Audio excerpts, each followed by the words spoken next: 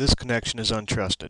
If your clock is set wrong, the browser can't certify your connection, so it says it's unsecure, and it gives you these options here that are not what you really need to be doing.